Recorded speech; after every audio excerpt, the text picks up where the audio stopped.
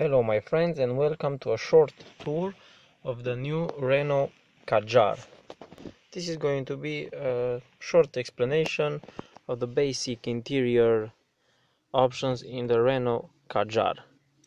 The most important setting on this car would be the R-Link multimedia system with touchscreen tablet, in which you control all your basic car functions like navigation system with TomTom maps, very precise maps,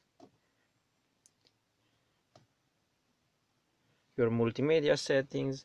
You have USB player in which you can play videos or music directly on your screen, phone commands which we also control from here, like volume, answer, and scrolling in your agenda from this button, or radio station depending on which main menu you are. Application, you have 1 year free internet from Renault, you have Twitter and all sorts of applications, multimedia application, internet application, vehicle settings in which you control your setting like lane assist or blind spot assist or all sorts of settings, and system in which, for example, you can change the colors of your central display, like red, green, purple, the design of the display, and also the colors are changing here. Here you have a home button for your cockpit settings, and home button for the multimedia system. Start stop button. This version is the Zen version, the middle one. Very nice car. Here you have your electronic handbrake, which activates and deactivates automatically when you start or stop the car.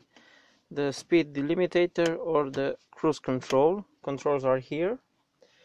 The steering wheel vocal command, answer and closing a call.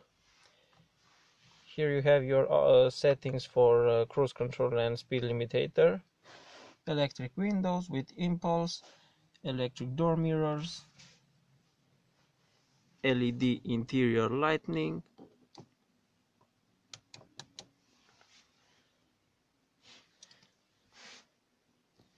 dual climate control.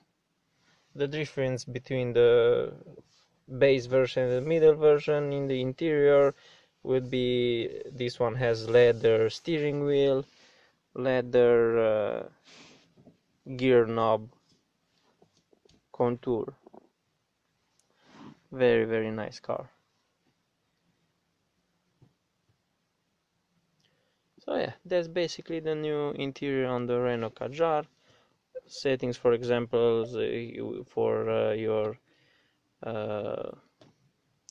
parking sensor, all sorts of sensors and controls you have on this tablet.